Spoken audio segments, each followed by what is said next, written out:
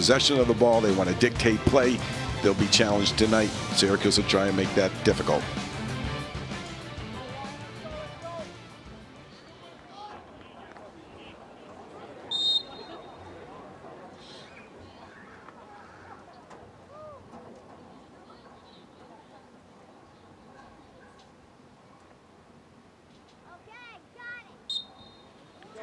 A moment of remembrance gets us started at SU Soccer Stadium.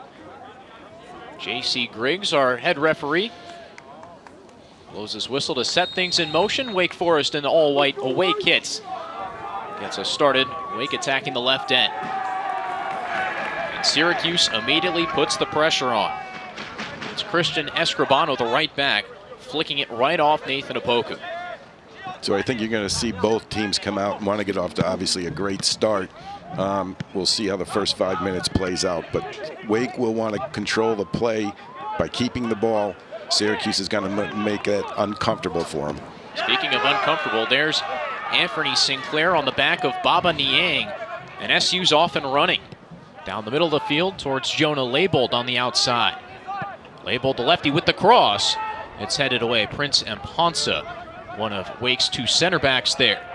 A Wake team that loves to play a free-flowing style. Dean, you reference Barcelona's tiki-taka famed of the Pep Guardiola era when we were chatting earlier. They love to pass the ball. But Bobby Muse told us in the midweek that Wake, in its 1-0 win over Jacksonville, completed over 600 passes. Well, they're a team that, again, wants to play through thirds of the field. You know, and the old saying, you know, there's two teams and there's one ball. They want to be the team playing with the ball, not the team chasing it. So, you know, they're going to try and keep the ball. They're going to try and dictate play and work the ball around, try and unbalance a Syracuse defense and eventually try and penetrate in the final third. Syracuse early applying the pressure. That's Nathan Opoku, the Cuse's leading goal scorer, getting on the Demon Deek center backs. So right off the bat, Syracuse is not going to let them, they're not going to sit back and let them play. They're going to step up and press, make them play through all 10 field players, make them play 110, 120 yards of the field to get through to their goal, and they've just done it. There's Jelani Forbes into the box, his cross right to Booster Schoberg. 5 orange shirts surrounding Baba Niang, who is the only Demon Deacon in the box. So Jelani Forbes, right from the start, establishing himself as a guy who's going to get forward out of that left back position for Wake. Baselli plays it forward, almost found Opoku. But Garrison Tubbs, a consistent presence in that center backfield for Wake Forest. He started all 11 games this season and played in 21, all 21 last year. Colin Thomas slips through a nice ball. He was looking for Roald Mitchell, the leading scorer for this Demon Deacon squad, tops in the ACC with 6 goals. Colin Thomas slips a nice ball through. He's looking for Roald, but you know, an imposing Russell Shealy comes up and reads it early. And maybe Booster Schoberg with a little tug of jersey as well. Expect to see a lot of physicality from this Syracuse squad. A team with the best defense in the ACC, allowing under a half goal per game. And Russell Shealy is saving almost 90% of shots that come his way.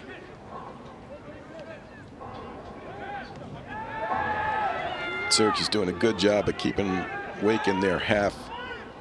That's Kaczewski on the ball. It gets popped away. And Wake can step up its back line. And you'll see Wake kind of push up and push out. They too would like to press if they can press. Any long balls that get played into their back four, it's important, Coach Muse said, to make sure that their midfield are goal side and able to win and clean up those second headers that initially get cleared out by their back four. Leibold with another streaking run. He's shut down. Garrison Tubbs dribbles out at the back and feeds it off for Colin Thomas on the right wing. Wake not afraid to play through this. Confident on the ball. Technical team.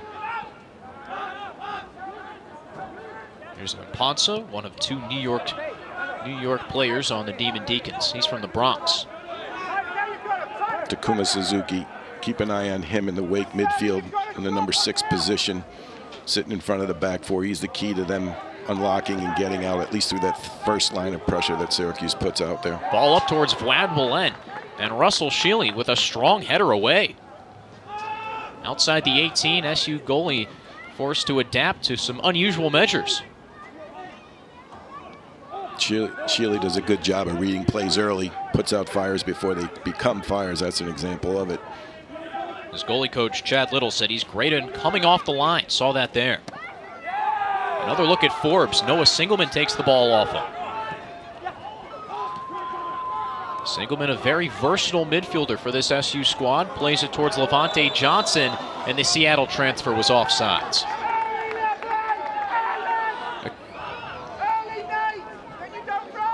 Wake Forest 10-1-0 this season.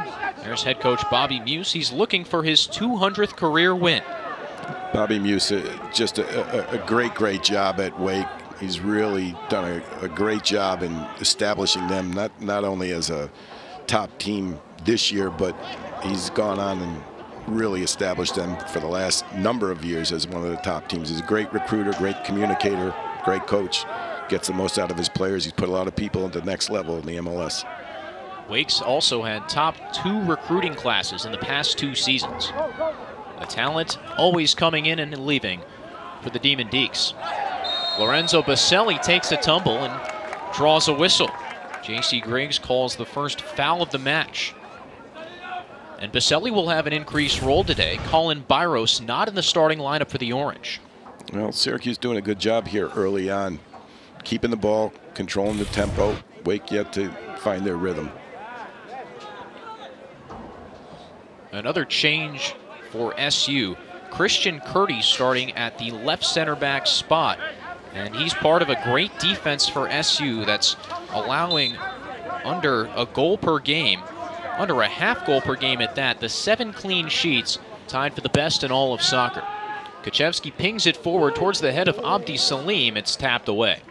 The Syracuse defense, again, we mentioned at the outset, 5 goals given up all year. I mean, even you can kind of characterize those. One was a penalty kick, one was an own goal. So really, through the run of play, they're a difficult team to score on. And, you know, it's emphasized by the fact they've got 3 center backs and another one who can come off the bench who are very solid, big, strong, athletic. Curdy's played left center back. He's played in the center midfield, and he's also played on the right wing. A very versatile piece. Here's Noah Singleman. SU's starting right wing back today. Lefty tip towards Johnson over everyone's head. Syracuse getting off to a good start early on, able to kind of control the play a little bit here and actually get Wake into their half of the field and not letting them progress, not letting them get in any kind of a rhythm. Immediate pressure from Opoku, but Amponsa gets it away. Sinclair and Niang battle for it. It's poked towards Roald Mitchell. And one option, that's Thomas on the far side. White jersey is coming on late. Lefty cross deep towards Walent. The freshman still has space. Walent and Salim. And Syracuse's experienced defender takes the ball off the freshman. Another chance. Ian McIntyre on the sideline says, don't foul. Forbes chips it in. A dangerous plot, but SU gets ahead away. A counterattacking chance. Opoku. Suzuki marking him. A nutmeg. Opoku still going. What foot skill from Nathan Opoku to hold up play. It's still on for Syracuse. Here's Johnson. One-on-one with Amponsa. Johnson towards the touchline. The cross right behind another Orangeman.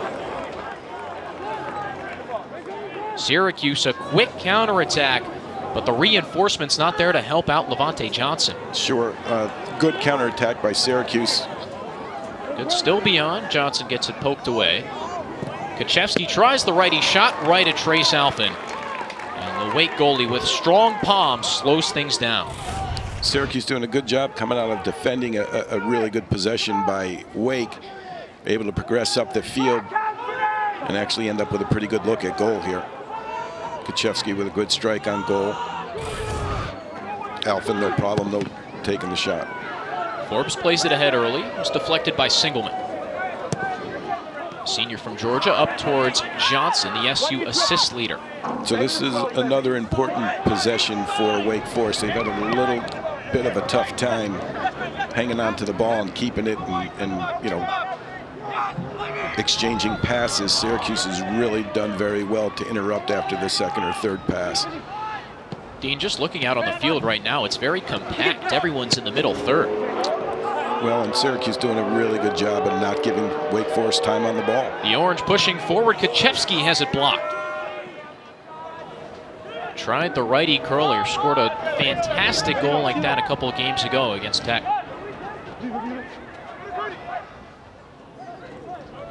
Chance to settle down. Wake not pressing that high.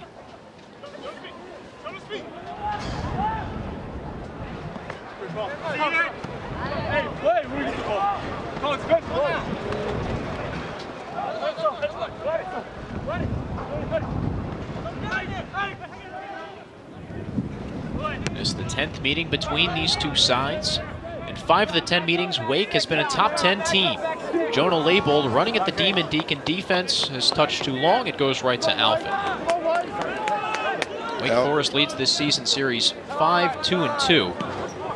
The last time the Demon Deacons traveled to SU Soccer Stadium, Syracuse upset the #1 overall team in the country, beat them 2-0 in 2018. Syracuse is a very difficult team to play here at home. They've actually done well on the road this year as well, but this is a tough place to play. Great atmosphere, cool night, especially with ACC teams coming in here, maybe not accustomed to the cool weather. Ian McIntyre's squad might be a bit more adjusted to under 50 degrees with a double-digit mile-per-hour wind blowing towards the back right corner of the field. This team's playing Tuesday, now playing Friday. After that loss to Cornell, Coach McIntyre said they're not looking to feel sorry for themselves, but right now they're facing possibly the best team they'll play all year. And it's a difficult road, college soccer. It's a short season. Johnson with fancy skill, the cross. Alfin taps it down almost in the net. Syracuse players calling for it, but J.C. Griggs doesn't budge. Alfin palmed it down, and Garrison Tubbs was on the line to get it away. Nice job by Levante to get through and whip across. A dangerous ball. Labeled back on it to Opoku's feet. Early pressure from Syracuse on the goal line. Opoku to Johnson. He's on sides. Chance in the box, and that's a penalty. Johnson went down, and J.C. Griggs immediately pointed to the spot. This is an important moment in this game. Opoku cuts a ball to Johnson. Johnson goes to cut it inside and gets clipped. That's Mponsa getting his left ankle. Two players colliding, and the result is a penalty kick. Looks like it's Giorgio Kuchevsky with the ball right now for SU. Nathan Opoku took a PK against Cornell in the 89th minute and converted. That's the only one the Orange have had this year. Go, Trace, let's go.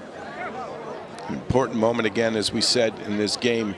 You know, a goal will change the complexion. We'll see how both teams react, but you got to convert the penalty kick first. Trace Alfin, no stranger to penalty kicks. Athletic, quick. He's a great shot stopper. We'll see his reaction on this. Kuchevsky's first penalty. A massive chance for Syracuse with its dominant defense to go ahead early. Kuchevsky converts! Kuchevsky placed the ball. Difficult for any goalkeeper to get at this. He hits it with pace. He hits it in the corner. A missile to the bottom left corner. Trace Alfin can't touch it. This ball's hit with pace. Even as Alfin guesses right, it's hit with enough pace that it, and far enough out of his reach that it gets by him. Great finish. And certainly this will change the complexion of this game. We'll see how both teams react. Goal early on in the game will now impact both teams. To what extent, we'll see at this moment. Wake perhaps will play with a little bit more urgency, start to lock in. Not ideal, obviously, in their situation to give up a goal early in the game. My question for you, Dean, does Syracuse sit back and rest for a second, or does Ian McIntyre's squad go for a second? Baba Niang on goal, and Shealy makes a diving stop to his right. Well, I know Coach McIntyre, and I know the Syracuse team. They won't sit back. There's so much, you know, there's a long way to go in this game, and it's not in their nature. And when you defend like they do, you can afford to go forward. They'll keep playing. It's too early to sit back. It's a Wake team that certainly can score in bunches. 31 goals this year, most in the country. Second in all of soccer with almost 4 assists per game. 19 different Demon Deacons players have registered an assist this year. They put up 6 against the defending national champion Clemson Tigers. And that was a very back and forth game. I mean, Coach Moose would be the first to say they were clinical on the day in terms of their finishing opportunities. Clemson had some of their own, but that's the nature of ACC games. Teams are good enough, they're talented. Both these teams have a ton of talent. You'll see a lot more scoring chances in this game, and it's going to, as always, come down to who executes in front of the goal. Schoberg keeps the ball in the right half. There's Kuchevsky, another chance, chips it over the top. Excuse me, that was Baselli with the attempt outside the 18.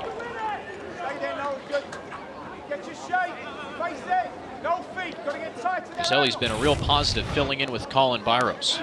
Good ball by Kuchevsky into Baselli. Baselli just sidesteps, tries to snap one off. Pressure on Alfin. He has to do a little fancy footwork to avoid Nathan Opoku. Put the ball back behind him to keep it away from SU striker. That first ball out after defending, Wake can't really get their foot on it. The usual ball that might go up the road or might go into a midfielder to start their possession. You know, people say, what's the most important pass in a possession? Well, it's always the first one, because if you don't complete the first one, you don't have the ball. And Wake's struggling a little bit to get that first pass. Rold Mitchell almost took it off Schoberg, but that's a frustration foul. A push in the back of Abdi Salim. Mitchell's been a non-factor through the first 15 minutes, and I think this is a result. Yeah, a little bit of a push. Abdi probably embellished it a little bit, but nonetheless, it's a foul, and they move on. A little bit of frustration there from Mitchell. He's not seen much of the ball yet. You know, again, that first ball out to him has got to be delivered, and he needs help around him to just get that first pass and that first possession under him. Mitchell's one of 3 players in the ACC with over 30 shots, but he hasn't scored since mid-September. Found the back of the net against Clemson and George Mason. 6 goals in 3 games. Yeah, and I think that goes to show you, too, the depth that they have and the balance that the Wake Forest team has. I mean, they've won games along the way. They don't depend solely on him to score goals. He's a threat, but as you mentioned, a lot of people figuring into the scoring for Wake. But they're going to have to get on task here. Chance for Mitchell to run. Christian Curdy clips his ankles, and Mitchell goes down.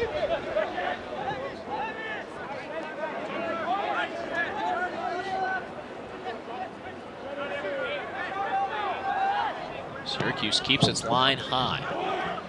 Name we haven't called much tonight yet is Baba Niang, a guy who Wake really consistently will go to in important moments to come up with big plays, and there he is right here, right on cue. Niang plays it to Forbes. Chance for a cross. Schoberg there. Ever reliable Booster Schoberg, 6'5", mans the middle of the SU back line. There's Jelani Forbes getting forward again out of his left back position. You know, Wake has their wide players tuck in a little bit. That opens up lanes for Forbes and Escribano, the wide backs at the back of the team, to get forward. They haven't had much of an opportunity to do that because they haven't had much of the ball today. This is Wake's first corner of the game. Ryan Fessler will serve it in. A Wake team that's taken 82 corner kicks, second in the country behind Ohio State.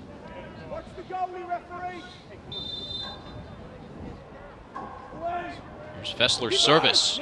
In the middle, Shealy, a strong punch. Ryan Fessler filling in for a couple of missing midfielders on this Wake side. Both Jose Kojima and Cooper Flax, players that Bobby Muse would love to have controlling things in the center, not available today. Flax and Kojima, too, are players, important pieces of the puzzle for Wake. They're guys who provide, you know, a lot of good passing. They're good passers of the ball. They facilitate the possession play, and they're both very good at actually getting forward out of those central midfield positions and running in behind an opponent's back four. But as we can see, you need the ball to sort of capitalize on these strengths that we're talking about with Wake, and right now they haven't seen a lot of it. A chance to build from the back here for Bobby Muse's team. Forbes puts it up front, but not on the same page with Mitchell. Syracuse doing a good job in the midfield, keeping those central midfield players under pressure, not allowing them to the time they need to pick their head up and pick out the next pass. They're really fighting them for their first touch on the ball, which really eliminates their vision and ability to kind of move the ball.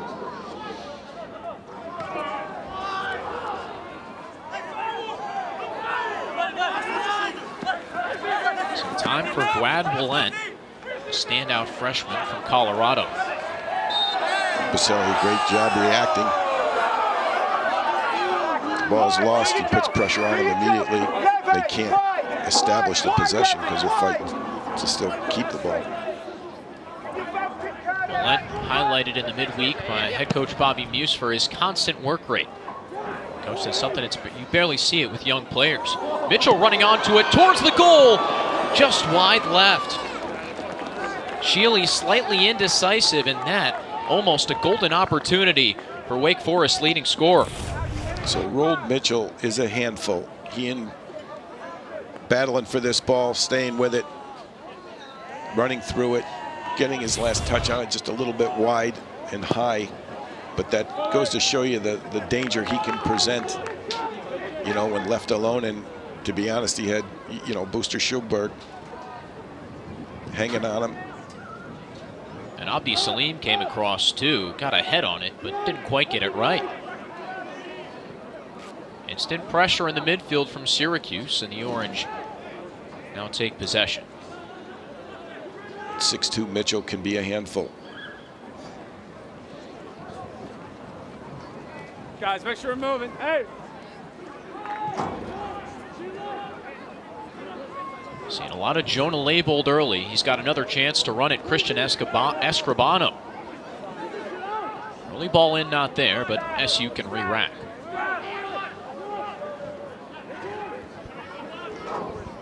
There's Johnson dropping a little deeper. As Wake clears it out, we welcome in Syracuse head coach Ian McIntyre. Coach, hey guys, how you doing? Good. It's just starting to rain. We get a bit wet here, but other than that, it's a fun ACC game. You can't mind the rain when you're up a goal. What's your strategy going forward now that you are up 1-0? I don't think anything changes right now. It's important that we try to get pressure on the ball. There's going to be transitional moments. There's going to be moments like this where, look, they're a terrific team with so much pace. And our best form of defense right now is, I think, to get after them and go forward a bit. Coach, you've done a great job coming out and playing hard and actually controlling the first part of this game. The midfield has done a great job in kind of locking down on their central midfield. Do they keep that going? Is that something you guys focused on early in the game?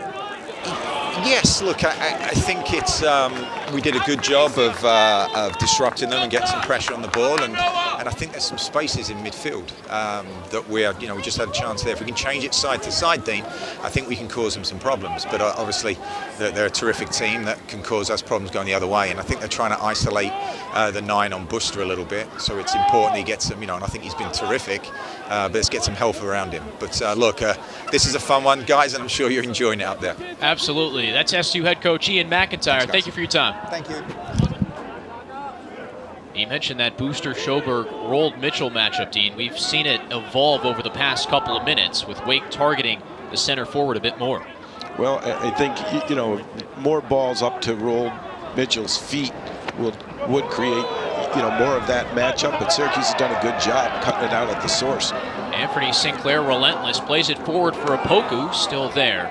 And by that I mean, you know, they're unable to find his feet with the ball because the players, you know, that would be passing it to him are under pressure. They don't have the luxury of picking their head up to try and find him, and you know that cuts out, you know, the source of service to a very dangerous player, an important person in their attack. Forbes plays it forward. Mitchell has a chance. Schoberg there. The shot stopped. Shealy falls down. Mitchell right on the back line. Could have been a call for offsides, but Russell Shealy has been strong early on. And so Jelani Forbes playing a wonderful ball over the top that just curls in behind Booster Schoberg. That's the other way to sort of get to it. If you can't find his feet, then maybe you play balls in behind, as was an example there by Forbes. Great ball and a well-timed run by Mitchell to get on the end of it. Shealy up to the task. Jelani Forbes with 5 assists this season leads the Demon Deacons. We've seen him highlighted early on up and down the near side of the field.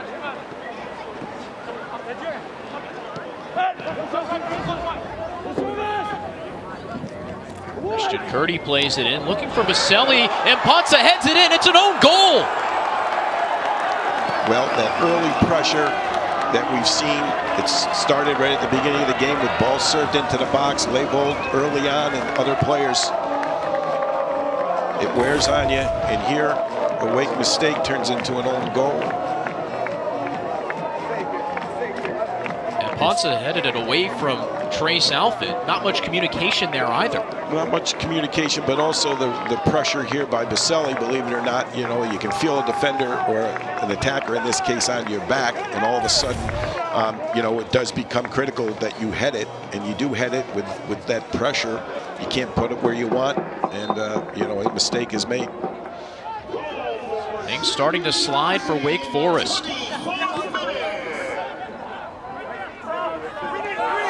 Demon Deacons also had a player go off the field, substituted off. Vlad Walent leaves, and David Rona in. And now Garrison Tubbs is booked. Bastelli with a strong run forward. He goes down. Another promising position.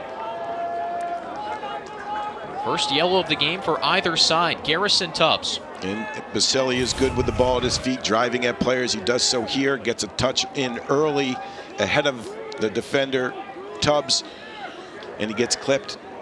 It'll be a dangerous set piece for Syracuse. Syracuse can really build on this momentum. If there's, you know, if they're smart here, they're going to try and keep the pressure on.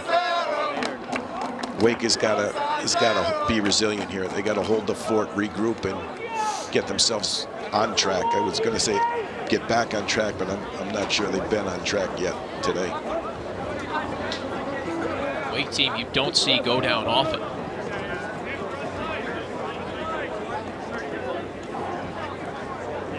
Anthony Sinclair directing some traffic. Baselli, who won the free kick, standing over. Lorenzo Baselli can be dangerous on these set pieces. The setup right now looks like he might have a go at goal.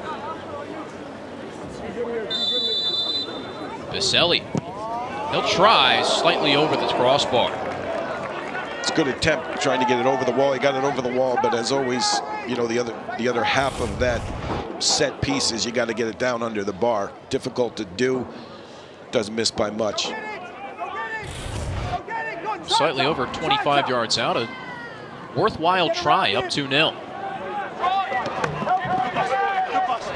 There's the Mitchell-Schoberg matchup again.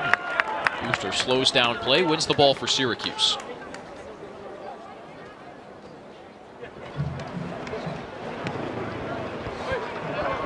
Syracuse doing a really good job of contesting balls, you know, that are passed between the Wake players. Wake ideally doesn't want to be driving with the ball. They want to move the ball, connect, make their passes move a team by moving the ball from one player to the next with increased speed of play, and they've been unable to do that. Syracuse doing a great job themselves of winning the ball, and then not just winning it and keeping it, but getting at the Wake defense. The Orange and Demon Deacons with contrasting styles, but both right now playing for the top of the ACC. Syracuse 3-1 in conference play, as are the Demon Deacons. And the winner today sits atop the ACC Atlantic. SU has three conference games after this, and Wake Forest does as well. But a much tougher road for the Demon Deacons still to come. We've got UVA and Louisville in the final two games. Louisville number 11 in the country, nothing to sleep on. And Virginia came here and took down Syracuse. It's another good ball, and again, a way that perhaps Wake is going to have to think about getting forward against Syracuse and maybe not trying to play through them, but play in behind them. This is a pretty good attempt at that. Syracuse resorts to having to foul there just to kind of end that attack, but those balls can be dangerous. That's a foul that Ian McIntyre could live with. And this does, though, set up a dangerous free kick.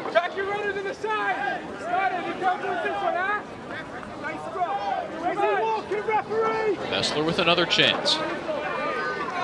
Fessler, another good server of the ball on Wake's side. A guy who would benefit Wake as well in these types of situations is Omar Hernandez. I think we may see him a little bit later, but he's also a guy who can change the game off a set piece in situations like this. We'll see what Fessler does with this one. Coach Muse highlighted Hernandez earlier in the week. Hernandez working his way back from injury. Fessler now. He takes a rip, and it flies wide left. Schilly had it covered, didn't want to touch it. It's actually a good strike, just a little bit off target. He does get it up over the wall, and it did come down in time to maybe either catch the crossbar or duck under, but it was just wide. Both teams, both of these squads have talented players who can curl balls, bend balls, and make you pay for fouls in dangerous areas of the field.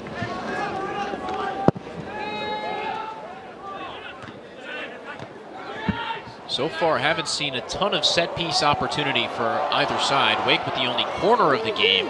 It's been more of this. Levante Johnson, aggressive after balls, labeled with the strike, deflected towards the end line. Syracuse still chasing. The cross right to Alfin. Syracuse doing a good job of getting players forward, too. There's three players in the box there. Attacking in numbers. Wake on the counter with Baba Niang, and Salim right there to meet him.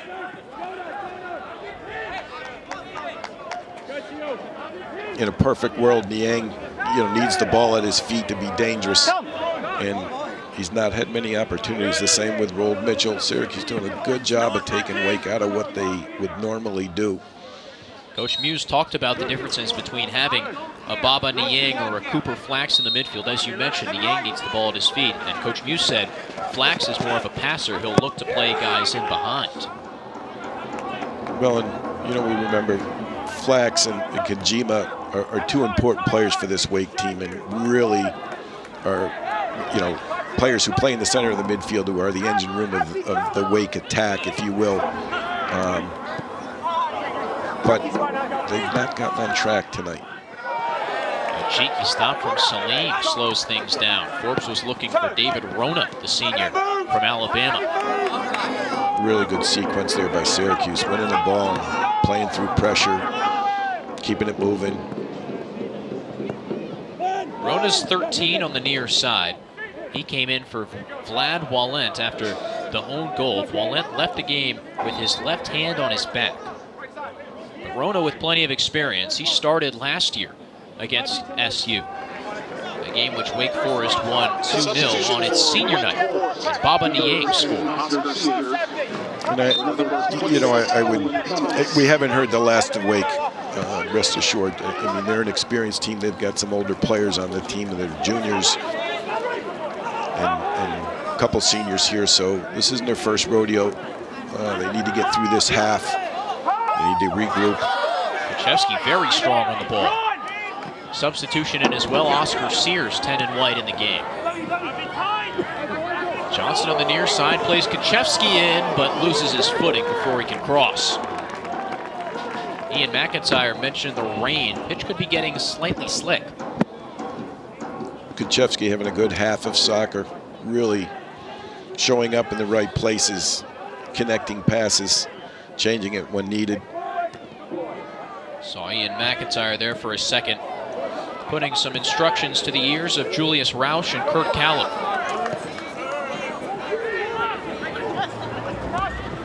Haven't seen the wholesale changes from either side just yet, but both teams with plenty of depth this year, especially on the front for Syracuse.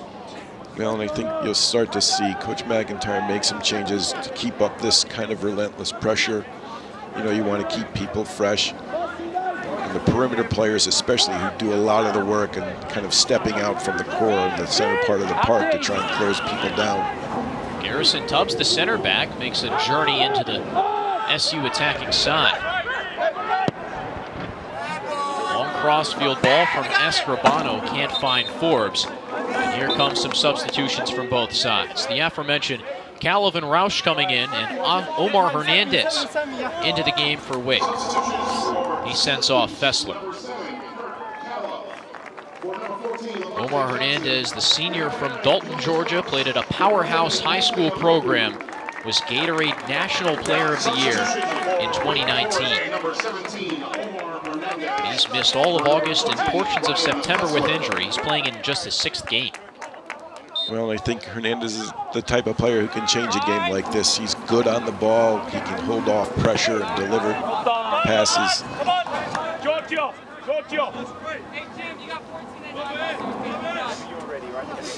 Looks like Calvin Rausch filling in up top.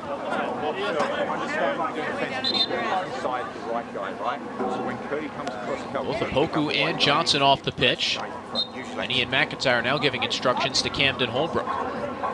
So, Dean, just as I say, we haven't seen wholesale changes. We've got. Yep, and I think both coaches are smart. They both played games on Tuesday night. They know people are not going to be 90 minutes. Singelman driving into the box. He goes down. A whistle from the referee, still waiting for the decision. We've got a foul right outside the 18. Be interesting to see where he places this. I believe it's going to be outside the box. Right there, I think, is where we got it. Well, the foul occurred outside the box and carried over into the box, but the decision by the referee is to put it outside the box. Still, this is a dangerous set piece in a dangerous area. Look for the ball to be played, driven into the box. You don't want to give anybody reaction time here. Wake will have to be on task to clear this out. Caleb lined up for the service. A little dink towards the post. Looks like that was Christian Curdy who had the chance. Curdy very good in the air. Caleb actually decides to clip it up in the air, a little bit more lofted ball. But they isolate Curdy. And Curdy wins the header. And that's a clear height advantage on Jelani Forbes, a 3-inch height advantage for Curdy. So you see some of the perimeter players for Syracuse being subbed out. Again, they're doing the hard work in terms of stepping out and closing down players and cutting out passes at the source. Jonah labeled off after a solid almost 35 minutes. And Holbrook on, also Vaselli off, Byros on. Colin Byros has started 9 of the 11 games SU has played thus far. But Dean, you went to an SU practice earlier this week, and you saw Vaselli running with that first 11. Well, I think he's been on form lately. He's played well, and it's proved out in this game. He's really been, you know, instrumental, and it's really been a team effort. But Vaselli's done a good job in helping Syracuse keep the ball, but his pressure when he's on the other side of the ball has been very good as well.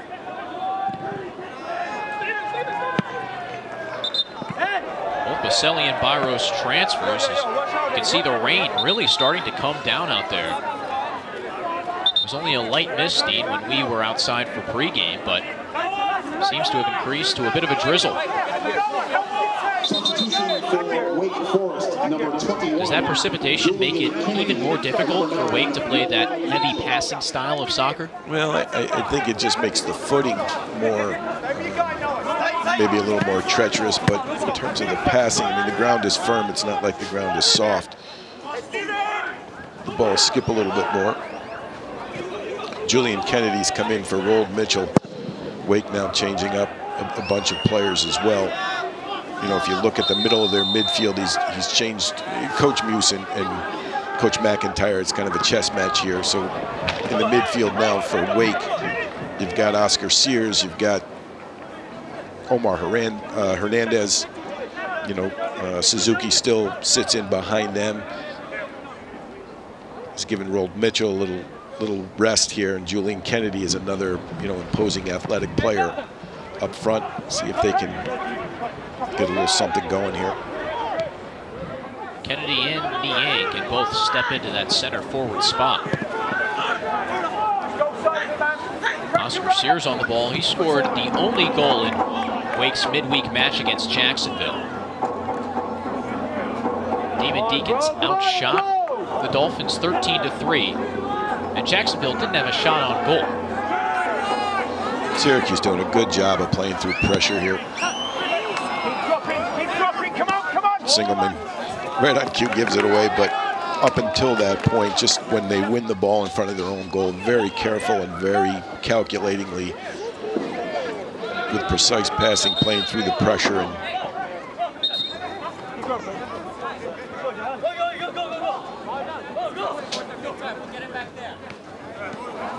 referee J.C. Griggs calls the ball back to the sideline. Another look at Bobby Muse going for win number 200 tonight. Started his head coaching career at Denver, where he had 5 double-digit win seasons, and he's now turned Wake into a national powerhouse. Coach Muse, a very humble guy. You know, we mentioned to him, you know, the fact that this could be his 200th win. You know, he's quick to point out something he doesn't even think about, that, you know, maybe someday he'll think about it, but right now he's got as much anxiety and stress about playing this game as he did any of the previous ones to this point. And he's more concerned about covering the details and winning the next game, whether it's his 200th or its 100th.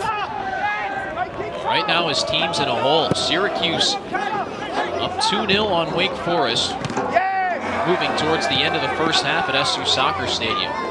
Giorgio Kaczewski scored on a PK, and then Wake put an own goal in. Got an offside flag there.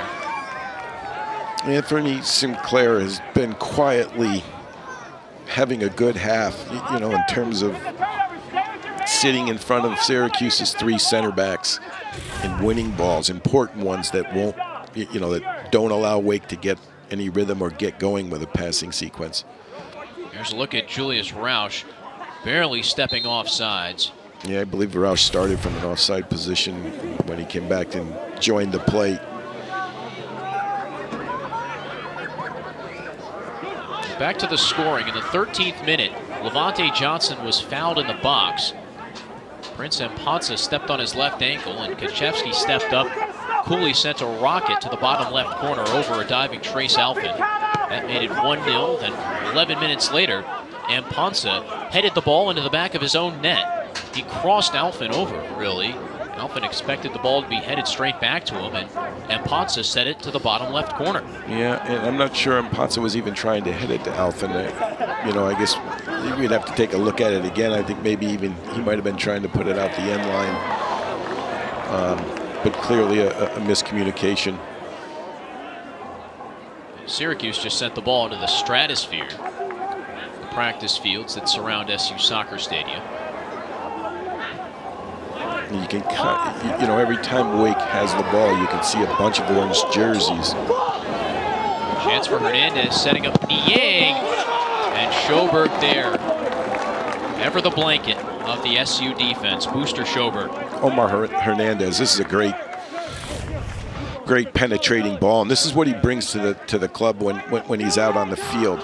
You know, he has the ability to play that final pass, and that when he slips through, to Niang, and I think the game's changed a little bit since Hernandez has come in. You know, he does have that ability to avoid pressure, connect, play balls like that. He's on the corner, but when he makes it to the first defender, Callum boots it towards midfield.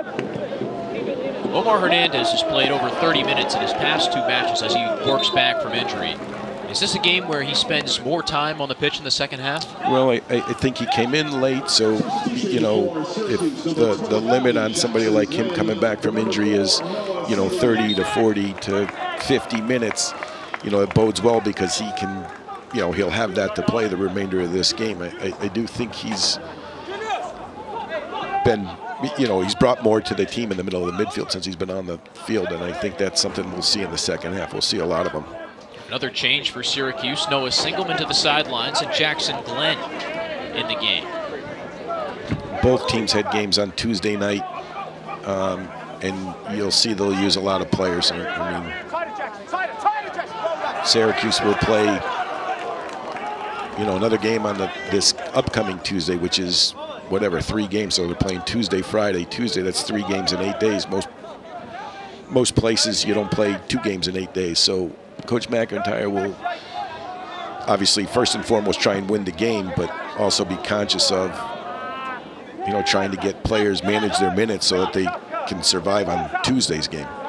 SU's next match against Loyola right after the weekend.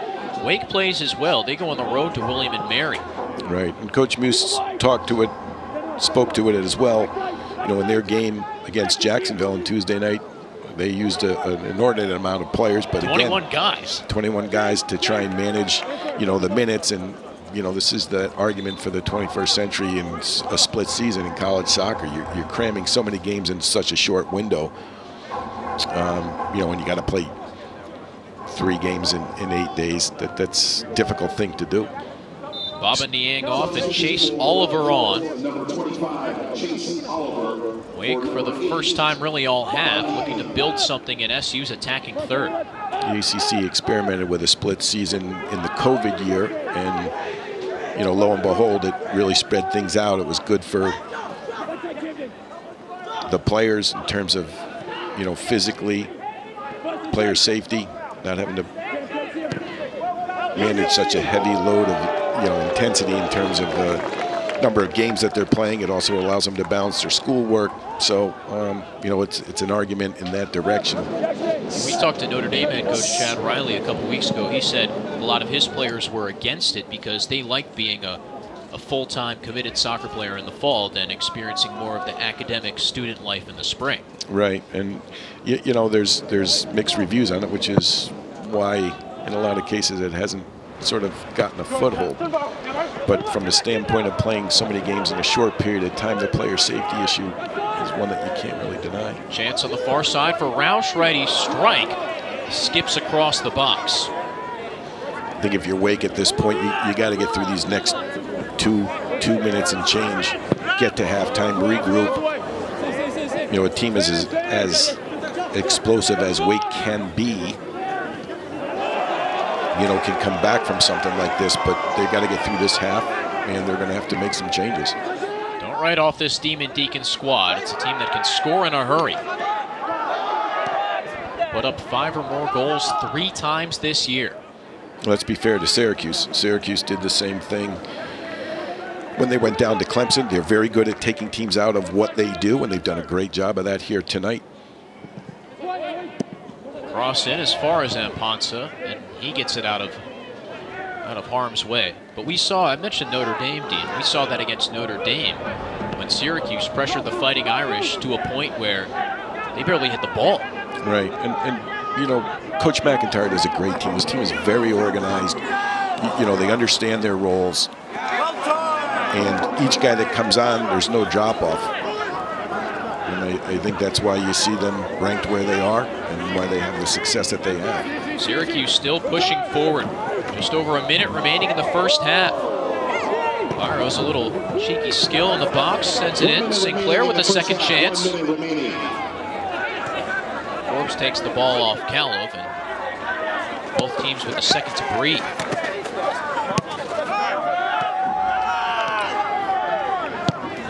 players off the ball for Wake have got to get to spots earlier. The guys with the ball got to play the ball earlier. If they're going to want to have any success in keeping it, they just got to keep moving the ball. And that's something usually they're very good at in terms of speed of play and moving the ball from player to player. It's a little different, though, when you got somebody draped over your back, preventing you from playing balls. And Syracuse has done a good job of tightening the screws and making sure players don't have time on the ball. For Wake, Jelani Forbes has been the orchestrator from this near side wing. Other than that, not a whole lot to write home about. 10, 9, 8. I do think this midfield combination that Wake has in the middle of the midfield right now may be, you know, something we see more of in the second half, because they have done a little bit better job, but they've got to create some different situations now. Syracuse has put out a good half, a really good shift. Well, Bobby Muse, Coach, thanks for the time. Thank you. About ready to start the second half. Syracuse, a 2-0 lead on Wake Forest. The Orange 7th in the country. The Demon Deacons 4th. Winner of this match takes the top spot in the ACC Atlantic standings. So, Ian, I think as we begin this half, you know, a 2-0 lead is a dangerous scoreline from this standpoint. You know, the third goal in the game is going to be very important. If Syracuse gets the next goal, it could really take the wind out of the sails of Wake. If Wake gets the next goal, you know, then they get the momentum and the belief that they can get themselves back in this. An early chance for Syracuse. Labeled, crossed it in towards Baselli, who couldn't connect the header. Good attack right off the kickoff. Syracuse gets down the flank. Good cross in. Baselli gets across his defender to try and nick that in. Back to Shealy with Roald Mitchell up pressuring. Little change of formation for the Demon Deacons. Baba Niang is playing closer towards the left wing, and Omar Hernandez is filling in as the center attacking midfielder. Here's Niang at the far side of the box. Schoberg there to clean things up, but Dane, you mentioned Hernandez off the rip, and he's going to be an integral part of this second half. Well, and this is a good start for Wake as well. I mean, look, they're a team that gets a lot of corners throughout the course of a game, and they've got a couple, I think, in the first half, and leading off here with in the second half with another one. So let's see if they capitalize and can get something out of these. Fessler lining things up. See the rain coming down. It's been going ever since the midway point of the first half. A lot of players in the box here. Fessler's service can't meet the standard. And Syracuse with a chance to run. Labeled at full tilt. A cross-field ball only as far as Garrison Tubbs. But this is the Syracuse pressure we saw in the first half. The Orange back line after being stuck in the 6-yard box about 5 seconds ago, all the way up to midfield.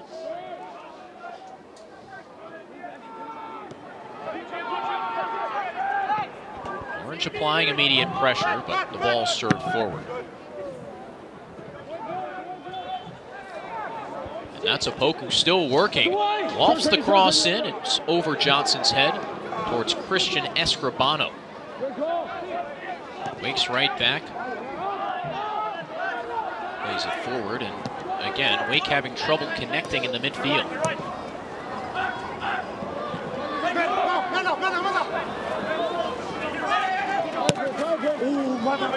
This time Christian Curdy gives it away. Here's a look at Hernandez, out-physical by Anthony Sinclair. Those are the little things Sinclair does that, you know, they're not going to show up in the score line or in the stats book, but, you know, just important little moments like that where, you know, he re-wins the ball, keeps them in their half of the field. Tubbs almost put Escribano in a world of trouble. Right now the ball is sticking in that Wake Forest final third. Now a chance for Colin Thomas and company to move forward.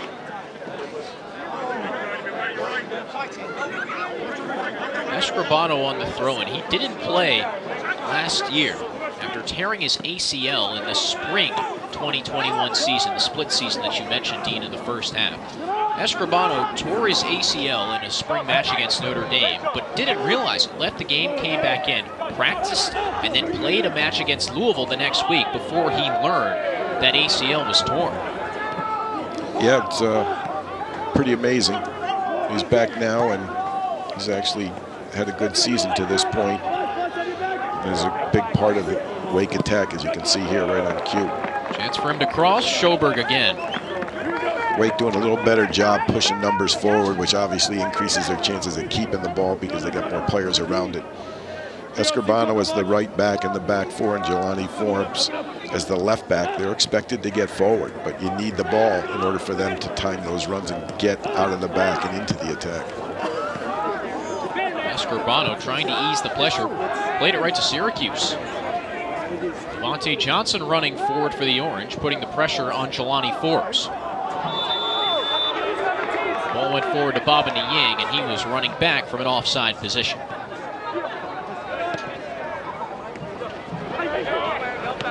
Ian McIntyre told us in the 25th minute, with his team already up 2-0, nothing's changed.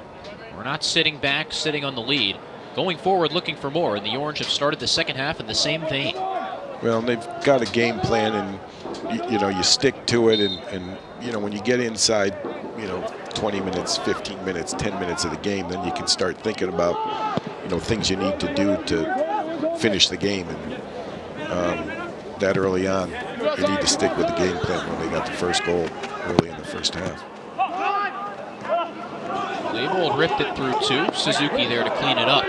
A second chance for Baselli, a collision with Escribano right at the edge of the 18.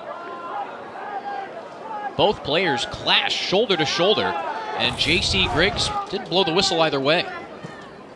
Well, shoulder to shoulder, and both knew the other was there. Ref didn't see an advantage either way for either and let them play on. They're big boys. It's big boy soccer, ACC soccer. I don't think that's unusual to let that go. But it's been a rather free-flowing game, all things considered. Syracuse with 7 fouls, Wake Forest 5. Only 1 yellow card. It's a good sequence by Syracuse. Baselli can't get the final touch right. But again, the Orange keep it in the opposing half. This time Noah Singleman cleaning up the laundry. Suzuki has to do a little wiggle work. Gets to the near side. Colin Thomas a chance to run. And Thomas goes down on his side. Yeah, it's a little slick, and you know, the surface of this field, it's still firm, but the top is, you know, slick. We've had a light rain. Players tend to do a little ice skating on this. Really starting to see the ball skip around as well. I pull up the radar right now, Dean, and the rain is passing over as we speak. I think, you know, the chances that Wake did create in the first half, or at least the two most dangerous ones, were basically to Roald Mitchell and balls that were played in behind the Syracuse back three, if you will. You know, I think, you know, the choice to play through Syracuse when they're pressing so high, it's one thing if you're able to play through them, but if you're unable to, opening the game up and lengthening, stretching the game out a little bit with balls over the top, maybe backs them off a little bit if you burn them out a couple of times. But Wake has stayed with their style, if you will, and trying to see if they can find a rhythm. Wake attempting to put the pieces together and solve a very difficult puzzle. A Syracuse defense that's only given up 5 goals all season. Really good battle there by Garrison Tubbs to win that ball. Those are the balls they need to win, to not allow Syracuse to get out of their half of the field. And good battle to win it.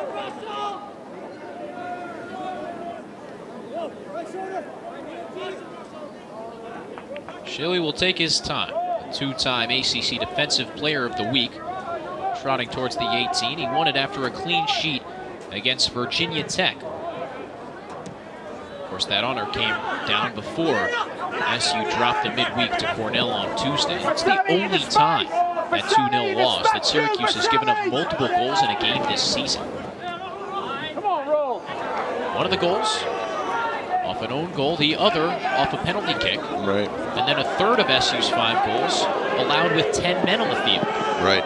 Levante Johnson running in a dangerous area. His cross deflected. And Ponsa there on the second touch. And Nathan Opoku sent Ponsa sprawling. Oh, it's good effort here by Johnson to get into the box and get a cross in. It's well defended by Wake. Ponsa does a great job of breaking the play up. You know, I think the biggest missing piece for Wake is, you know, after you break the play up, you got to get it going constructively in the other direction. And sometimes that's been tough for them to do tonight because there's so much pressure on the guy who does win the ball. Baselli wanted a whistle as Takuma Suzuki was right on his back hip. Ball forward towards Johnson, went for the runaround, and that's a whistle, that's a card. Johnson down, taking an extra second, but it's Prince Amponsa who flashed his left hand to prevent Johnson from getting away. Yep, and you know, the right hand catches him in the neck or maybe up into the face. You know, not something I think is intentional. It's obviously a foul, but Ponsa and Tubbs have been battling all day with Opoku and Levante Johnson, and it's been a good battle, but nobody said it'd be easy. It's going to be physical. And both of Wake's center backs now have yellow cards. And both have to be very careful. Looks like J.C. Griggs is motioning for Levante Johnson to come off the pitch, but he's convinced the SU trainer and the referee that he's good to stay in. Rain's still driving. Okay. Right now, Syracuse set up for a free kick with 4 across the 18. And Giorgio Koszczewski standing over the ball, close to midfield. 49 degrees. Double-digit mile-an-hour winds blowing towards the far end of the stadium. This is Syracuse in October. Koszczewski, the long ball.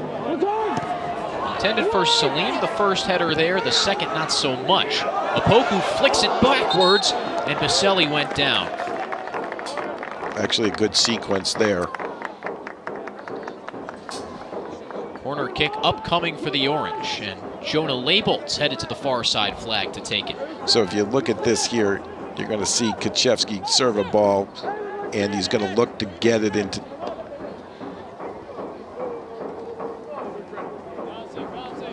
Labelt set up.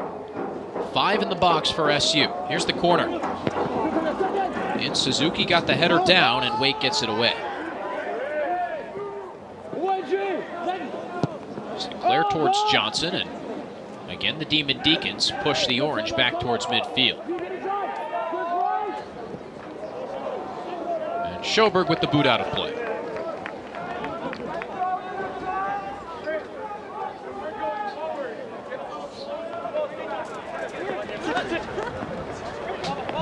After the Cornell match, Booster Schoberg said that SU knows what's on the line in this contest. Top of the ACC Atlantic, a chance to take down a second top 10 foe this year.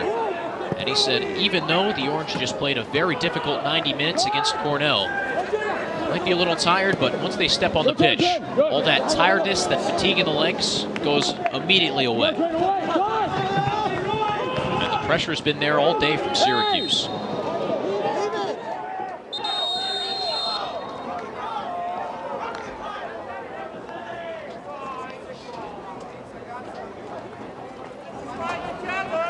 Footing may become an issue here as we start to see the effects of this rain. We've seen players slip earlier on. That's one thing we talked about pregame with Bobby Muse, was the field and the difference in upstate New York as opposed to somewhere down south. Yeah, a little different. Grass is a little different. Bermuda down south. Grass here in this part of the country, Bermuda doesn't survive a winter. So it's a little sturdier.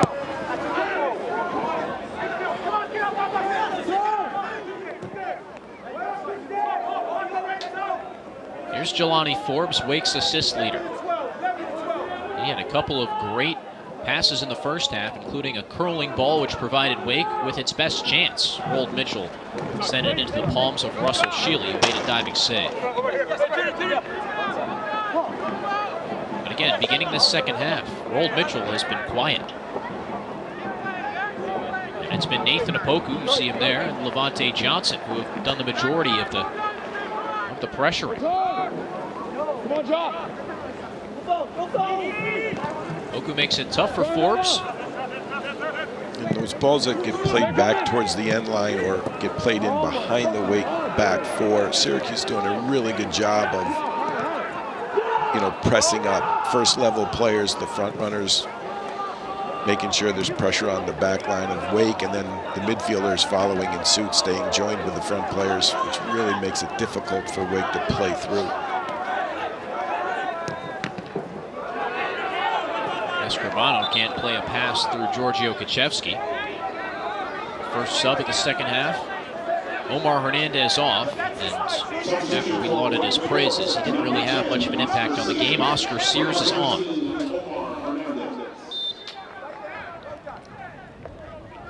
Sears, the junior from Sweden, 10 in white, scored in 3 of the last 4 games.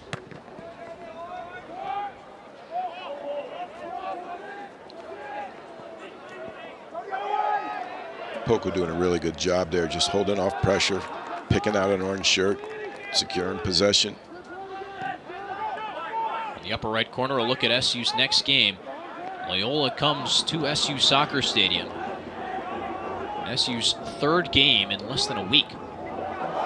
Here's labeled the righty chance. A little wide right. His weak foot for a reason.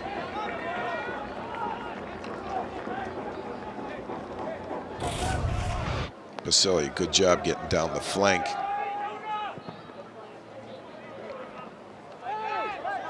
Yeah, if that's on his left, might be a different story.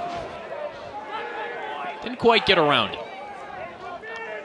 SU had the ball for a second, but Anthony Sinclair called for the foul. There he gets a clip on Baba Niang, who's playing out wide left in this second half. Vlad Walent, Wake's starting left side winger, left the game in the middle of the first half. Here's a chance for Wake. Rold Mitchell sends it into Russell Shealy. Still on for the Deeks. Sears, lefty, deflected twice. Niang plays it back. Here's Colin Thomas. And things slow down. Syracuse gets numbers back. Chance for Forbes. He's pickpocketed. Noah Singleman takes it off him and clears the danger. So it kind of goes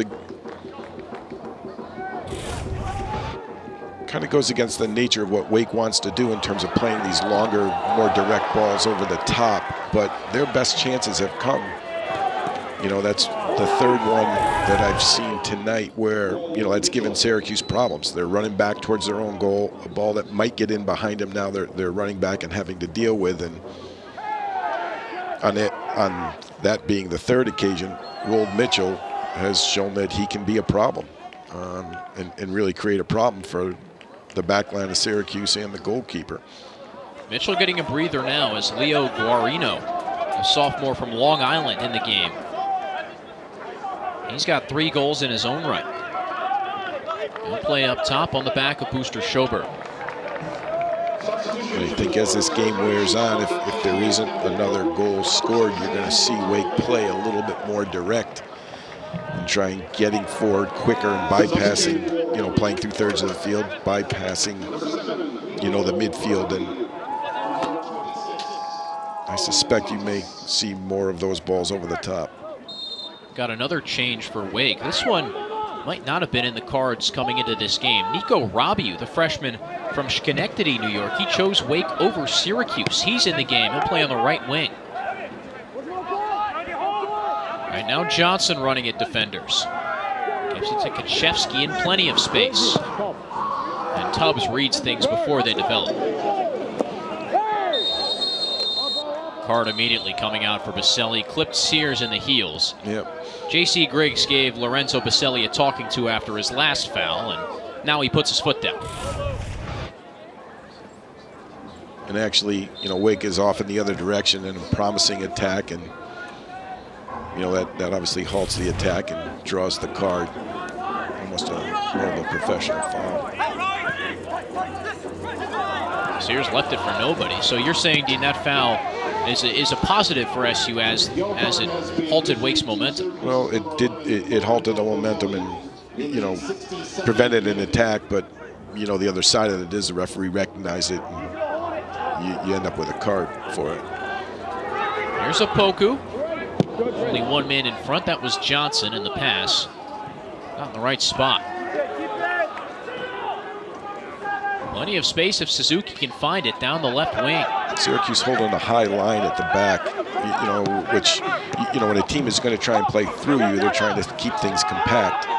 Niang with the chance to run. Best with the ball at his feet. But his pass forward towards Guarino can't connect. But Baba Niang finally gets a chance to operate in where head coach Bobby Muse said he's best, when he can turn and go towards goal.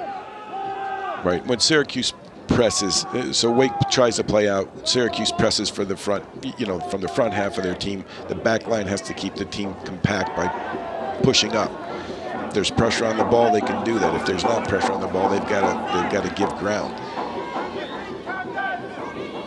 And the couple times that Wake has looked dangerous are those big balls over the top when there was a high line. Rabiu puts Curdy on the ground.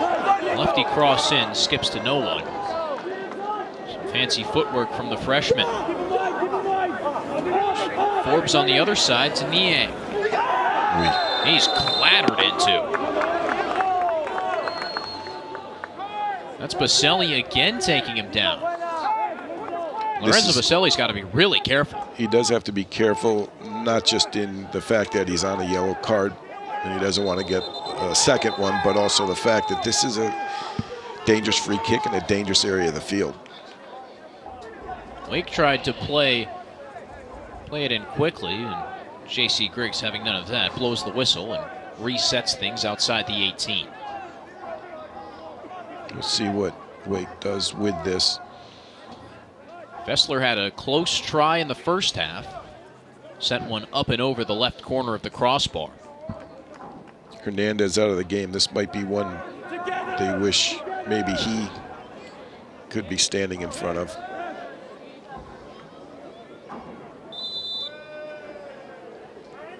Fessler over it. Right at Russell Shealy. Never in doubt for the SU keeper. Strong palms.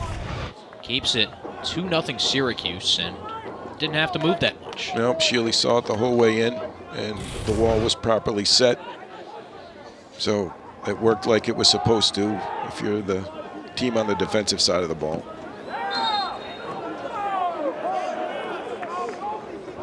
Shealy and his defense, 6 clean sheets. SU has 7 as a team, the first with Lucas Dawnhauer in net. It was originally supposed to be a competition between these two goalies. Dawnhauer is out, and Shealy's really asserted himself. Well, and I think, Shealy has, and Dawnhauer are both very good goalkeepers, and Dawnhauer took an injury. Shealy stepped in and has been very good. Nathan Opoku running into space. Is crossed into 2 white shirts. Johnson on the second try. Couldn't get any power behind it. Sinclair still running free. Cries of shoot from the crowd. Said he'll kick it out wide. And the cross in deflected. Sinclair again, kind of in the right place at the right time. Keeping it alive, keeping it in there. Making smart decisions when balls get partially cleared out. Chance for Wake to counter. Niang picking up pace. Forbes on the outside. Here he is. Jelani Forbes, Wake's assist leader, with the cross towards Guarino. And a late tackle on the outside. Abdi Salim picks up a card. The cross went into the box, and afterwards Salim got Forbes.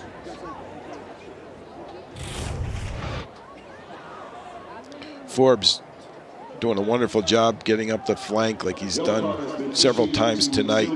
Abdi Salim coming in hard, trying to close down the cross, and gets a piece of him. Salim was the defender who drew the foul in the box on Tuesday. That was the penalty kick. Cornell converted and went up. Would not concede that lead. Salim, after missing all of last year with injury, has worked his way back into the starting lineup. We haven't seen Olu Oyegunle tonight. It's Christian, Curdy, Schoberg, and Salim the back three. Another set-piece chance for Wake Forest.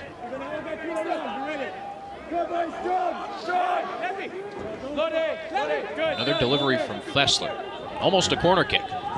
The service in. Call of keeper. Shealy strong with the fists. Good service into the box by Fessler. Shealy negotiated the traffic. One thing we were talking about pregame, Dean, there are no real big guys on this Wake Forest team. The tallest, Garrison Tubbs at 6'3". If you look at this here, you're going to see that Shealy does a really good job of coming from his starting position there to punch that out. Good service, but Shealy up to the task, was able to negotiate all the traffic he had in front of him. Very difficult for a goalkeeper when there's that many players in the box. Anything that's inside the 6-yard box is assumed to be the keeper's ball. But when an opponent puts a lot of players in there, you have to, as a defending team, make a decision. Are we going to put people in there to defend them, or are we going to clear it to make it half as many people for the goalkeeper to have to move through to get the ball, get to the ball? Subs for Syracuse up front, Roush and Kaloff in. Byros also checking in as well. Haven't seen Francesco Pagano today for SU, but hasn't attacked at the strength of the SU offense. Syracuse's 2 goals came both in the first half. Giorgio Kaczewski converting a penalty kick in the 13th minute. And then a Wake Forest own goal. Prince Amponsa heading it in to the Demon Deacons net in the 24th minute.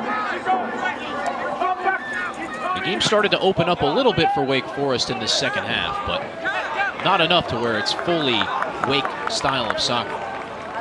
Well, I think, you know, as you watch this second half unfold, you know, Wake, in order to play the way they want to play, they need bodies around the ball. They need people in spots early, in good positions to receive passes. You know, it seems like they're just out of sync. When players are in possession of the ball and they do have time, there's no one to play it to, or the support comes a little later. When players, you know, don't have the ball, you know, it becomes a difficult situation trying to find space and room to play.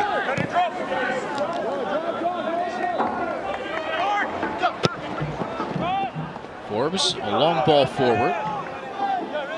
Right into the controls of Russell Shealy.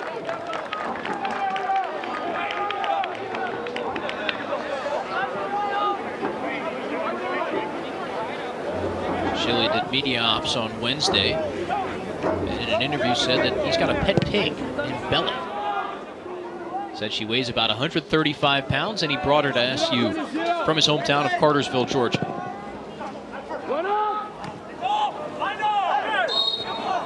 You ever consider getting a pet pig, Dean? Can't say that I have. I hope his landlord's not listening. I'm more of a dog or cat person myself. I'll take either. I don't really have a preference. There's Byros on the ball, plays it outside. Singleman low ball past Callum. But still a second opportunity. Escribano hit it right into the path of Camden Holbrook. Holbrook was rather unsuspecting. It just fell to him. You know, and again, it comes down to having bodies in front of the ball when the ball turns over, not being content to the other team has the ball and dropping off. Instead, the other team has the ball, step up and put them under pressure, and that's the attitude Syracuse has taken all night. Callum was offside. That's why he's not chasing it. Singleman sped up late, and the flag still went up on the far side. Just to finish that thought, when the attitude is when you lose the ball, you step up and pressure as opposed to dropping off.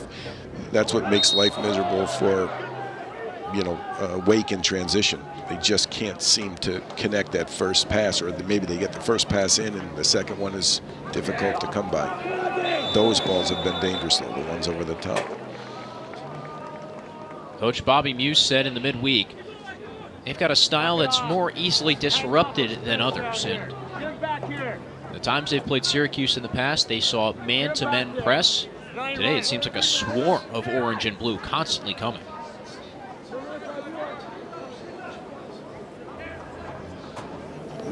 Bobby Muse has some substitutes lined up at midfield. Chase Oliver and Rold Mitchell set to re-enter. Inside.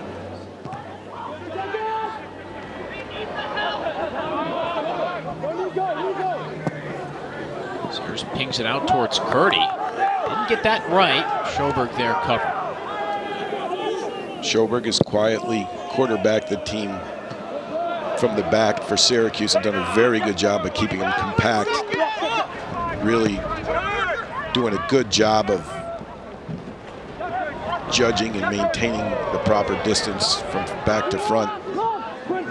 Kalov sachets his way through a few white shirts.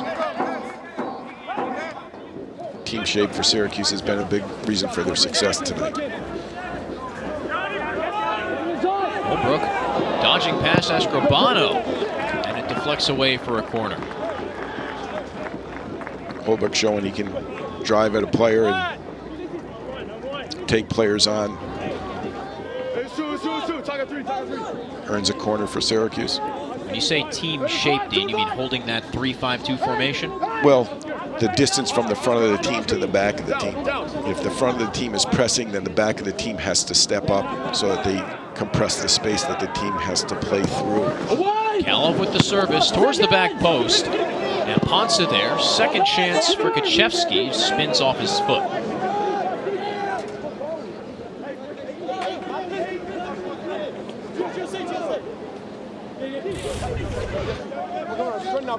This ball's going to get served in. We're going to see it served into the box, into this area here.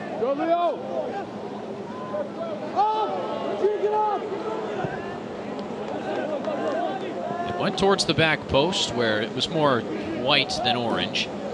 Well, in that particular case, you've got to find, I'm not sure what the play was intended for, but the service, I believe, went to the proper spot. There are, players in an orange shirt trying to pin, as we say, the white players, and, you're matched up, and the problem becomes, do you have enough room to maneuver and try and out-jump your player? It's very crowded there. We've got a mass of attacking talent coming on for Wake Forest. Mitchell back in the game, Wallent back in the game, Sidney Paris and Chase Oliver, both wing players, also in. As you enter these last 16 minutes of the game, Wake has nothing to lose by putting players forward. Holbrook serves it and almost found Roush, and Amponza pings it out of play. Syracuse has been attacking the left flank all game and almost found number 3. Great ball served in here. Roush narrowly missing it, but does get in behind. Another corner for Syracuse. Another chance for Kurt Kalov. Towards the back post. Schoberg there. Wide right. Kalov with a great serve into the back post. Schoberg, an obvious target at 6'5". And he has arms extended, asking referee J.C. Griggs for a foul. Schoberg drew a penalty on Tuesday in the 89th minute when he was dragged down on a corner kick. So as we enter these final 15 minutes, if you're Wake Forest, you're going to start pushing players forward. Syracuse is going to have to account for those players as they go forward. And human nature is looking at the clock, wanting the thing to wind down, but Syracuse has got to keep playing. When they get the ball, it's going to be important that they try to keep it. Best way to take time off the clock is to keep possession of the ball and keep it in the opponent's half of the field. Escribano found the feet of Oliver and then bounced through his legs. Wake, on the other hand, is going to throw players forward. Syracuse counter, a chance for Singleman to run. He's played the full match, almost all 75 minutes of it. So if you notice now, Syracuse is falling off a little bit now. They're going to start to get numbers behind the ball. They're not going to be so willing to press up and press them in their half of the field. Just making sure they have the proper numbers to account for the players that get pushed forward by Wake. Here's Niang on the far side. Combining with Sidney Paris, the Navy transfer, and Jelani Forbes. And wholesale subs coming in for Syracuse. There's Levante Johnson on the right. He drew the penalty in the 13th minute, which Giorgio Kaczewski converted into the bottom left corner. And then in the 23rd minute, an own goal. Lorenzo Baselli was the closest SU player to it, but it was Prince Amponsa, the Wake center back, who headed it into his own net. Johnson, Opoku, Leibold, and Olu Olagunle set to come into the game. This is the first time we'll see Olagunle tonight. So Olagunle will come in as fresh legs in the back. You know, Syracuse is going to bring this next group of players in to finish out the game and pull this last shift. That's Anthony Sinclair right now receiving treatment.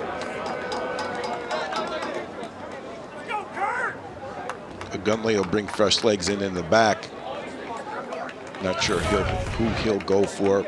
Won't be. It'll be either Salim or Curdy, or they may bring him in as a fourth player in the back, which I wouldn't be surprised to see them do. They've been playing with three in the back. I wouldn't be surprised to see him bring Olagunle in as a left back, and they play with a back four just to have an extra person back there to absorb players as Wake pushes them forward. Looked like Sinclair got stepped on. I think Sidney Paris got one of his cleats.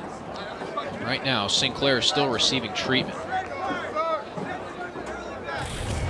He's had a little trouble with injuries this year. He missed the UVA game with a shoulder problem and missed the entire preseason with injury problems.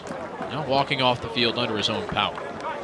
J.C. Griggs is at the midway line taking a look at this just to see if there's anything there that he needs to see or take notice of. That might be Niang with a late high arm.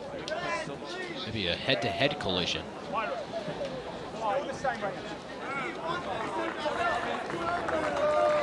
Sinclair comes off the field. So there is a little bit of a break here, and one of the things that, you know, the referees are allowed to look at the video for a number of reasons. They can determine whether a goal has been scored, whether or not, you know, whether to identify players for disciplinary matters. You know, they can determine if a fight occurred and identify all the players involved, and they can also review, you know, whether a foul occurred, you know, that maybe they didn't see. So I think that's what they're looking at right now, just to see if there's any reason to there to be a card.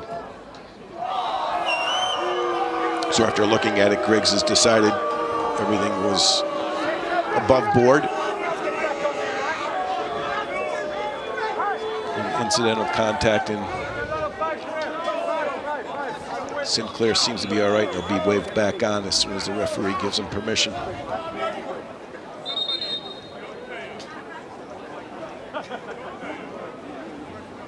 Now J.C. Griggs, second of chatting with Babacar Niang. Doesn't look like anything too serious, just to keep your head up. Niang's tried to find a foothold for most of this game. He scored his first career goal last year in a win over Syracuse, but hasn't done much today. He's alternated between playing on the left wing and in the center midfield. And here comes Sinclair back on the pitch. Right on cue. He intercepts the pass. And Kurt Calloway plays it wide for a streaking Camden Holbrook. Holbrook immediately gives it away, but another chance for Syracuse to put the pressure on Wake Forest. And as you said early, Dean, you're either the team with the ball or you're the team chasing the ball. And right now the Demon Deacs chasing the ball and chasing goals. Another chance for Syracuse. And a collision in the box. Draws a whistle. Julius Rausch going into the body of Trace Alphen. Just a result. That was a result of a really good sequence by Syracuse. Possessing the ball, keeping it moving, playing 1 and 2 touch. Orange still with 4 substitutes and waiting on the sidelines. Happy now to ping the ball around the field and wait for whistles.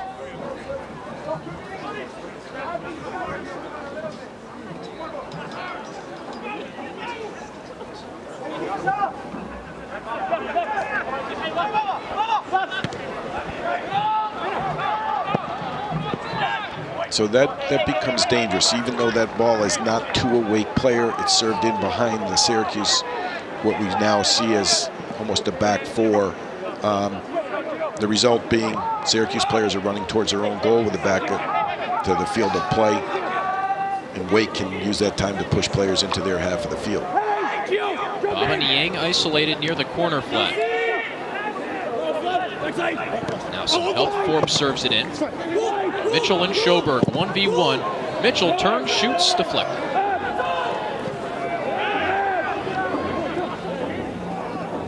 Booster Schoberg's been a constant presence from side to side of the 18. Winning headers, deflecting passes and shots. And commanding a Syracuse back line, one of the best in the nation that's held strong today. The Orange haven't conceded today against the nation's best offense. Wake averaging almost 3 goals per game coming into this contest. They'd scored 31, best in the nation. And Syracuse had just given up multiple goals for the first time all season. Sinclair pushes it forward. Kaloff can't keep possession. Here's Niang picking up speed. To Paris on the far side. Syracuse has to be careful here. Wake is pushing players forward. They're playing with 3 in the back now, which means there's more players that have moved into the midfield and up front.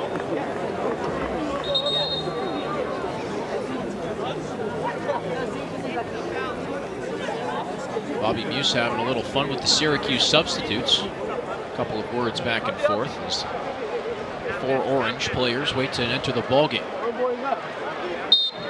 Gunley, Johnson, labeled Apoku. All biding their time as Abdi Salim stands over a free kick near midfield.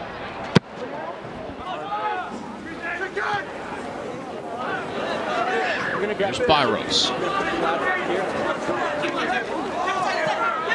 Now Camden Holbrook, who's been very active during this second half. Kurt Kaloff serves it in. Alphen, a strong catch. Took it right off the forehead of Rausch. And look at Salim, anticipating the long throw. Took it right away from the path of Sidney Paris.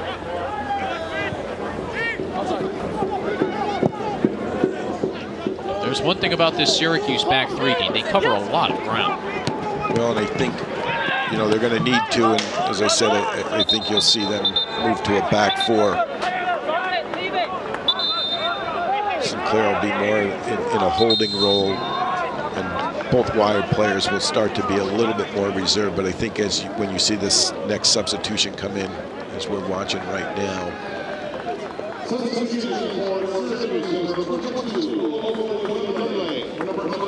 Moya Gunley with a slow jog towards the back of the Syracuse formation. An extra wrap on his left knee. Kaloff, Rausch, and Holbrook put in a good shift, as did Noah Singelman. Noah Singelman exits the pitch for the first time today.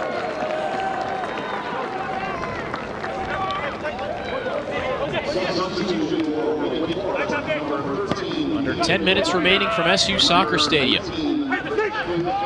Syracuse and Wake vying for the top spot in the ACC Atlantic. The winner of this game advances to 4-1 in conference competition. So Syracuse has gone to a back 4. As Curdy Salim, Schoberg, and Gunley. Poku plays it back for Kaczewski, who gives it away. Tubbs on the takeaway. Place it towards Rona, who swarmed. Both Labeled and Oya Gunley caused that pressure. And Wake gives it away. Let's go.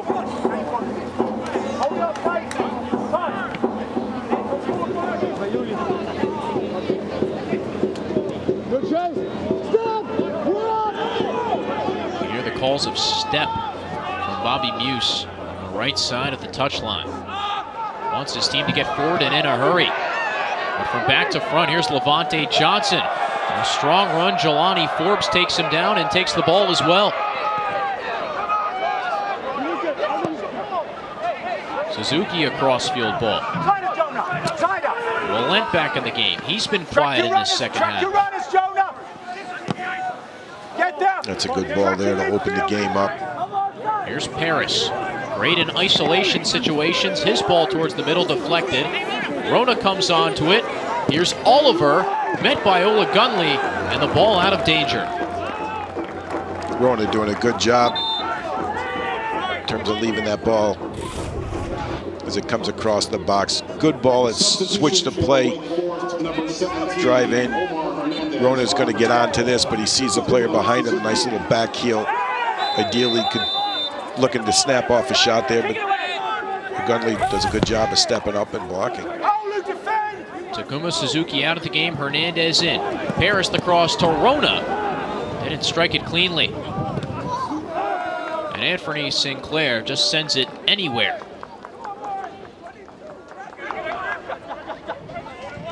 Time ticking, under 7 minutes remaining.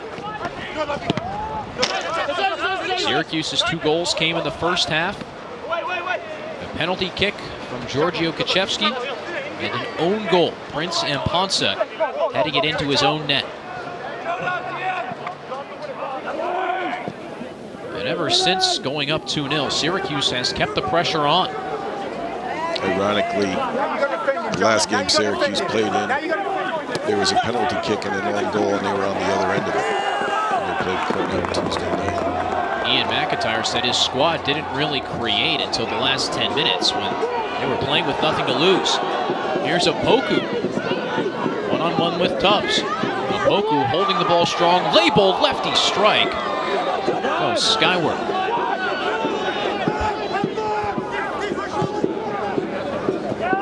Sinclair still cleaning things up. He'll have a go.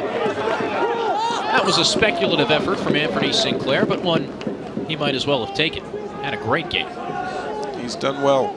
Again, he does, we've pointed this out in the past, but he quietly does sort of the dirty work in there that allows the rest of the team to shine. You know, he keeps possessions, wins balls. He's a ball winner. He absorbs the other team's attack. Try and buy time for his own teammates to get back in. Not always a glamorous job, but certainly one that any good team has to have somebody who fills that role. There is Sinclair. Collision takes the ball off Baba Niang. Johnson with the runaround. Johnson with space. His ball behind Label. Still a chance for Kaczewski. 1-on-1 with Willett. Service in. Opoku had the header chance, but couldn't deflect it on goal. Levante Johnson does a nice job of getting forward. Ball eventually ends up over in Kaczewski's feet. Tries to cross to find Opoku. These kind of counterattacks can be dangerous. Wake taking chances at the back to try and push more people forward. It's a little bit of a gamble, but a gamble you got to take. You have nothing to lose. Noah Singleman back in the game for SU. 2 changes for Wake Forest. Julian Kennedy enters for Baba Niang, and a swap of center backs. Prince Amponsa out, and freshman Samuel Jones in. Julian Kennedy for number 8. Both Wake center backs have been on yellow cards for the majority of this second half. Tubbs got his yellow card in the first half, and Amponsa 10 minutes into the second period of play.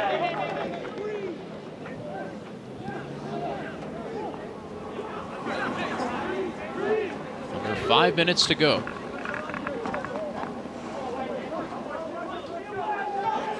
Syracuse with a win atop the ACC's Atlantic Division.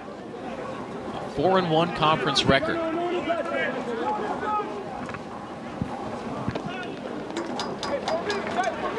I think this is a Wake Forest team that's very talented. They came into tonight's game missing some key attacking players, but give credit to Syracuse, who never let them get comfortable. Time fly, that's you. Came out, really tightened the screws in the midfield, pressed them in their own half. Just never really let them get established and find a rhythm. Wake has battled, but just can't seem to string together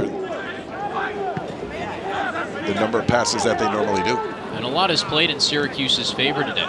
Cold temperatures, a little wind and some rain, which has made things difficult for Wake to connect passes from back to front.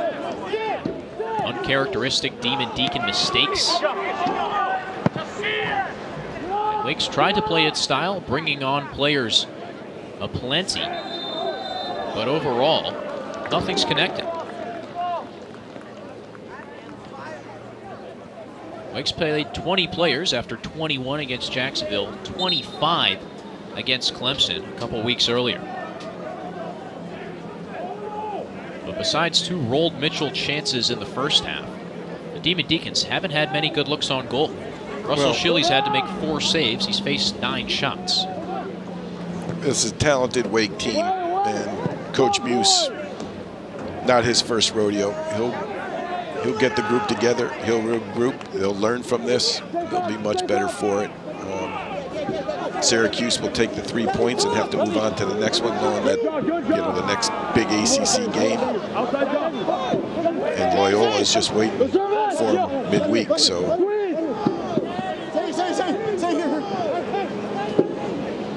Here's Johnson with a run. And shot off the back of Jones. Loyola comes to the Hill on Monday. Not much time to rest for these Syracuse legs. What does that turnaround look like, Dean? Well, they won't be doing a lot of running, that's for sure. There'll be a lot of regeneration days in there where they're trying to get their legs back. You know, both teams, in this case, Coach McIntyre's trying to manage the minutes of the players during this game. He's used a lot of players as well, but still remains first thing is first. Players got to recover so that they can perform on Tuesday night. The next ACC contest, a road trip to Louisville to face the 11th ranked Cardinals for Ian McIntyre's crew. Wake hits the road next Tuesday to play William and Mary, and then the next ACC weekend contest against Boston College.